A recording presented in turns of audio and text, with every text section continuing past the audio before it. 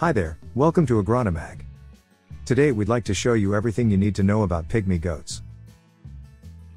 You can immediately discern a lot about someone based on the pet that they own. Depending on whether the person owns a cat or a dog, you can actually tell immediately whether you are compatible or not.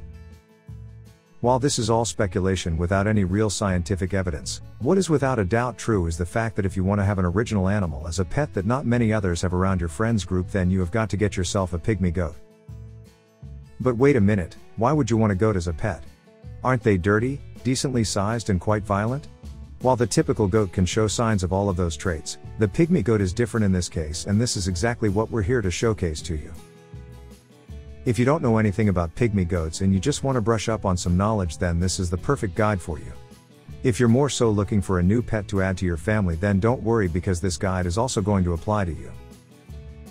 Our purpose here is to educate everyone on what the pygmy goat is and why it's so popular nowadays. So, without further ado, let's just jump right into a brief history of the animal and then move on from there. A brief history of the pygmy goat.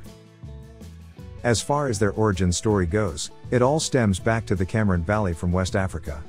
Here, dwarf goats have always been considered to be one of the most productive and overall best quality goat breeds that your money can buy. Unlike with other breeds, this one reigns supreme in the area even to this day, being literally known as the best of the best, which is why it actually has never been considered to be endangered to begin with. We all know, the more of a demand there is for something, the more of that thing we'll find, and the same goes for animals. Since they are so popular, there's always been a plethora of pygmy goats out there, and because of their popularity, this also attracted the attention of American biologists and scientists in the late 50s. They were especially attracted to the fact that these goats appeared to be the perfect companions for humans. They were very cooperative, easy to train, responsive, and best of all, they offered milk, they could be used for their skin, and their meat was exceptional. All things considered, the pygmy goats were instantly considered to be one of the best pets for commercial use out there, which has continued on to this very day. What these scientists didn't foresee, though, was definitely the fact that they would also reign supreme as the best pet goats on the market. American and European families would literally fall in love with this goat breed right off the bat and give it a home in their place. So, this takes us to present day, and more specifically to what makes a pygmy goat well. A pygmy goat, which is our next point of discussion. Pygmy goats' characteristics. As mentioned previously, one of the main reasons as to why they became so popular in West Africa is because they are so reliable and adaptable. The people there actually needed an animal that could offer them everything they needed while also consuming very little resources and not taking that much space. Their answer came as the pygmy goats essentially flooded the market, becoming the best choice for everyone because of the aforementioned reasons, alongside their overall resilience to the rather violent climate and environment. So, how exactly can you describe the pygmy goat? Well, let's start off with its size and weight. The pygmy goat is one of the smallest goat breeds in the world. They're literally so small that they can usually grow only up to 15 to 20 inches in height. On top of that, they're also very slim, weighing in at around 40–50 pounds each. This is one of their best selling points, as they take up very little space and they're quite agile and nimble, meaning that if a predator tries to capture one, it has a much higher chance of outrunning them over any other goat breed out there. When it comes to their overall look, though, it's quite difficult to offer a proper decisive description of what a pygmy goat is supposed to look like, simply because they don't have just one look to begin with. They come in various different colors, shades and patterns, and depending on their age these can change drastically too.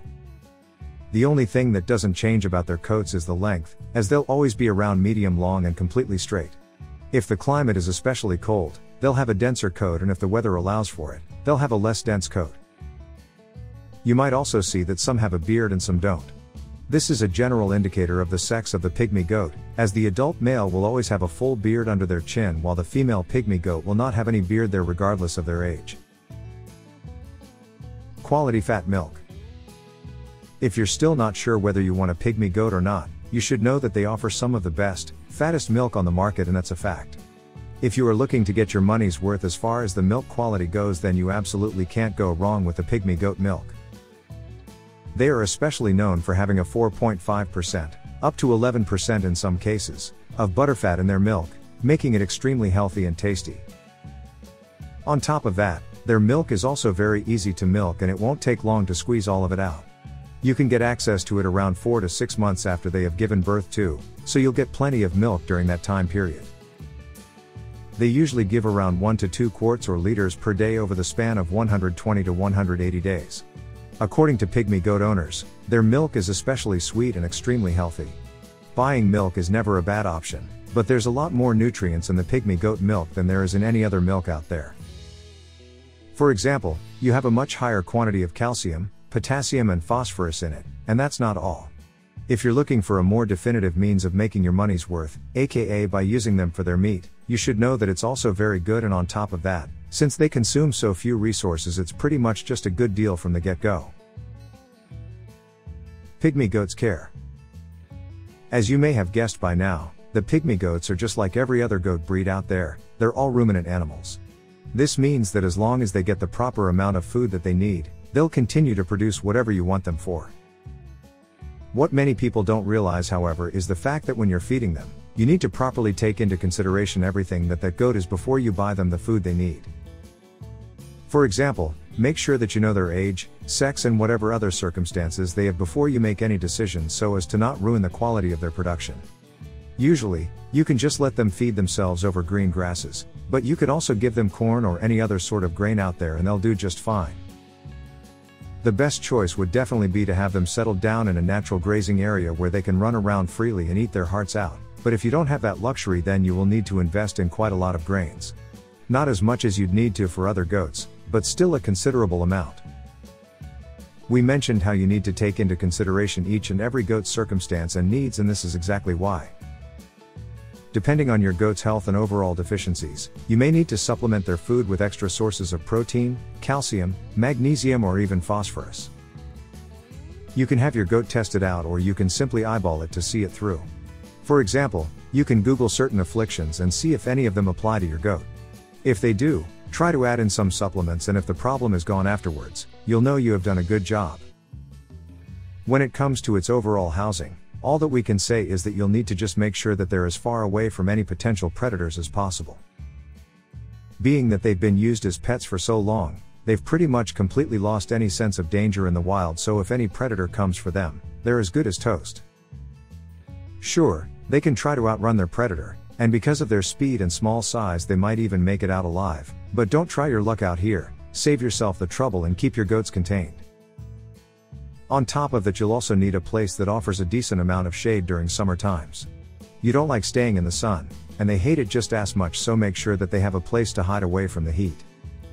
You may even consider going for a misting system, if you really want to spoil them. It might be a bit more costly, but your goats will love you for it, and that's a fact. Breeding pygmy goats. As far as breeding goes, they pretty much have around 2 to 5 babies at once. While we would prefer to call them that, the actual term for a baby goat is kid. As funny as that may sound, it is the technical term, so we'll be moving forwards with it. They usually get hit by the breeding season heat around September, and it lasts all throughout March. Depending on your goat though, they may always be in heat, with some goats literally going at it all throughout the year. Finding a proper mate for your pygmy goat should be no problem. Just head on over to another farm, or better yet, get yourself a couple of males and a couple of females when first buying your pygmy goats. It shouldn't be that costly since they're generally pretty cheap to come by. Building a proper pygmy goat shelter. This is a very important part about raising pygmy goats, and we're going to be directing you towards building the best shelter they can get from you. First and foremost, you need to understand that they're very lively creatures, so they'll need plenty of space to run around in. We recommend going for a 10 by 10 feet shelter that will be perfect for them. Since they tend to run around so much, you might want to invest in a ventilation system. If you can't afford it, at least make sure that there are plenty of places for air to come through so that they can at least get some chilling winds to soothe them when the heat is at its peak. As the winter takes a hold of the world, the cold is really inescapable in the wild. Luckily, your goats don't live in the wild, so make sure to install some heating in the shelter too. Don't forget to have cracks in the floor everywhere so that when the goats do pee, it trickles down underground as opposed to it just lying there so the goats would just sit in it. Fences are mandatory, perhaps even invest in some electrical fences to make sure that they're extra safe. They're pretty cheap to come by and they can literally be lifesavers if a predator ever comes near your place. Tips and tricks for raising pygmy goats. Lastly, this is a brief encapsulation of everything that we've learned over the years as far as pygmy goats go. So, take this with a grain of salt, as a lot of them are situation based on our own experience, but they can very well apply to you as well. You need to make sure that the livestock regulations of your state or county allow you to keep the pygmy goat around. Some states are actually against it, so make sure that you're not breaking any law by always keeping up to speed with it. Bucks, aka male pygmy goats, tend to smell a lot. This makes them very bad pets since you won't be able to come anywhere near them at any time. So, we recommend going for a female pygmy goat if what you're looking for is just a pet. If your goats are fighting amongst themselves from the get-go, then you will need to set them apart, otherwise they can end up seriously injuring one another. This may sound like a joke, but if the two are really going at it, it won't be long until one falls down and doesn't get back up again. Trim their hoofs every now and then, maybe around once every 3 to 5 weeks, just to make sure that they're not capable of really scratching the floor or hurting one another. Always remember to vaccinate them. As silly as it sounds, there are plenty of people out there that don't realize the fact that goats need to routinely be taken to the vet so as to make sure that they're healthy. Pygmy goats may be more resistant to worms, but that doesn't mean they can't be affected by them. Make sure that they're not riddled with worms by following our aforementioned tip, aka just go to the vet every now and then. Always buy pygmy kids from registered breeders. You don't want to get scammed, so don't even think about going for anything but a registered seller. All in all, raising a pygmy goat really isn't as hard as it sounds. Many people have actually opted for raising one as their pet over the years, and for good reason too. They're small, they're cute, they listen very carefully, and they also offer milk, which is always a plus. Overall, there's no real reason as to why you shouldn't get one, regardless of whether you're trying to get a pet to add to your family or if you're just looking for a nice addition to your farm.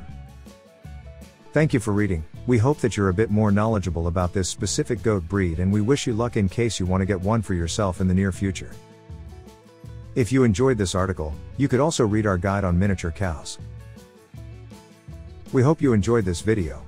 Don't forget to click that like button, leave a comment, and of course, subscribe to our channel. Thanks for watching.